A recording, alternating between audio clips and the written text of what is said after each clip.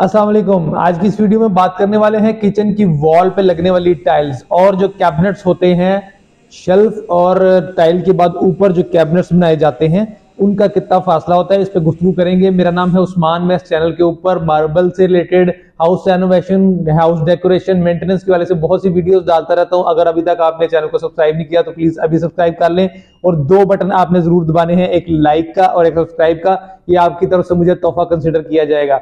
तो करते हैं जी वीडियो को स्टार्ट और बात करते हैं। सबसे पहले हाइट की बात कर लें। मेरा तजर्बा बहुत ज्यादा नहीं होता तो इसमें ये प्रॉब्लम नजर आई है मुझे, इसलिए मैं ये पॉइंट डिस्कस कर रहा हूं ताकि अगर आपको नहीं पता तो फायदा हासिल जरूर हो।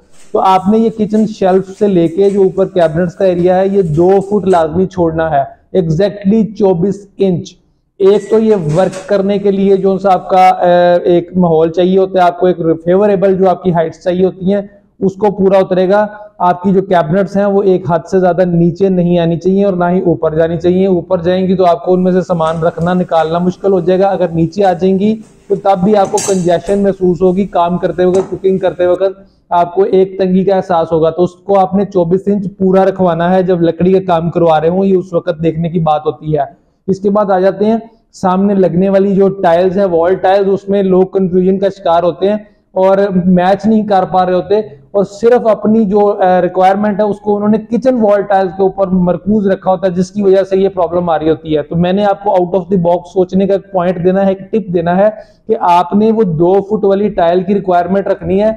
आपने उनको जाके दुकानदार को सिर्फ ये नहीं कहना कि वॉल टाइल जो किचन पे लगती है वो दे दें, उससे आपकी जो चॉइस का स्पैन होगा वो बहुत नैरो हो जाएगा, कम हो जाएगा। लाजमी नहीं है कि उस दीवार के ऊपर चैनक और कप बनने हुए टेक्सचर वाली ही टाइल्स आप लगाएं। वहां पर आप फ्लोर टाइल्स और इसके अलावा फ्रंट एलिवेशन टाइल्स भी इस्तेमाल कर सकते हैं। जब भी दुकान पे जाएं तो बेसिक आपको पता होना चाहिए कि उन टाइल्स की डिवीजन 2 फुट में पूरी आनी चाहिए। यानी कि अगर 8 इंच चौड़ी टाइल, आपको अक्सर जो फ्रंट एलिवेशन की टाइल्स होती हैं वो 6 इंच या 8 इंच में होती हैं, तो 8 इंच वाली 3 टाइलें अगर ऊपर नीचे लग जाएंगी तो आपका 24 इंच पूरा हो जाने वाला है। इसी तरह फ्लोर टाइल्स के अंदर डेफिनेटली 16 बाई 16 की टाइल आपने पसंद नहीं करनी, क्योंकि उसमें आपको कटिंग करनी पड़ जाएगी। 16 की 2 टाइलें लगाएंगे तो 32 इंच हो जाएगा, आपके पास 24 इंच की ऑप्शन है। तो आपने 24 बाय 48 की टाइल देख लेनी है फ्लोर की, अगर आपको मिल रही है, बहुत अच्छा डिजाइन पसंद आ रहा है तो आपकी वो उसमें सिमेट्री काफी है, विंडो इतनी ज्यादा नहीं आ रही, विंडो वाला एरिया नहीं है इतना ज्यादा उसके अंदर, तो आप 24 बाय 48 की आराम से जो भी आपको टाइल पसंद आ रही है वो सिलेक्ट कर लें। थोड़ी सी टाइलें लगेंगी और आपकी पूरी दीवार पूरी हो जाएगी। इसके अलावा आप 2 बाई 2 के आर्टिकल्स फ्लोर के देख लें, मैट के देख लें, शाइन के देख लें, उनके अंदर बेतहाशा आपको मिल जाएगी। ऐसा भी हो सकता है कि कुछ आर्टिकल्स जो है उससे खत्म हो गए होते हैं, वो पूरे कमरे में पूरा नहीं आ रहे होते, दुकानदार के पास उनकी चंद टाइलें बची होती हैं। तो इस तरह की कुछ डील भी आप उनसे बना सकते हैं कि फ्लोर टाइल्स 2 बाई 2 की वो वाली दिखा दें जो आपके पास स्टॉक बच जाता है, थोड़ी रह जाती है, उसको अगर सिलेक्ट कर लेंगे आपकी कीमत भी बच जाएगी और आपकी वो 2 बाई 2 की टाइल लग के आपका वो वॉल की जो हिस्सा है, किचन की जो वॉल है वो भी पूरी आ जाएगी। तो जो आपने हाइट स्टार्ट में मैंने आपको बताया हाइट 2 फुट आपने रखनी है, उसका एक ये भी बहुत बड़ा फायदा है कि क्योंकि आपको डिवीजन जो टाइलों की है वो इस तरह की मिल रही होती है। एक चीज तो मैंने आपको पहले बताई थी कि उसका वर्किंग करने का एनवायरनमेंट 2 फुट के हिसाब से अच्छा रहता है। दूसरी चीज ये कि आपको जो टाइल ज्यादातर मार्केट में मिलती है वो 24 इंच के साथ मतलब मिल रही होती है, ज्यादातर जो वैरायटी वो 24 इंच के वाले से मिल रही होगी।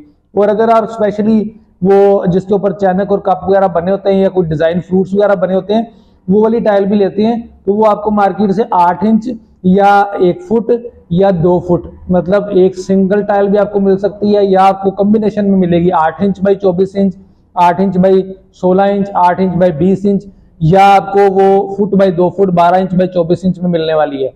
तो इस हवाले से आपने वो जो 24 इंच पूरा रखा होगा तो आपको ये सेटिंग करना आसान रहेगी। नेक्स्ट इंशाल्लाह आपको ये जो किचन टॉप का एरिया होता है इसके अंदर एक बहुत बड़ी गलती की जाती है, उसके ऊपर वर्किंग करके वो बनाऊंगा इंशाल्लाह, आपको बताऊंगा कि वो आपने किस तरह फॉलो करना है। तो ये थी आज की वीडियो। इसके अंदर मैंने आपको कोशिश की वॉल टाइल के, किचन की वॉल टाइल और उसके कैबिनेट्स की हाइट के बारे में बताने की। अगर वीडियो पसंद आई है तो उसको दोस्तों के साथ शेयर कर दीजिएगा, भाई को रखिएगा दुआ में याद।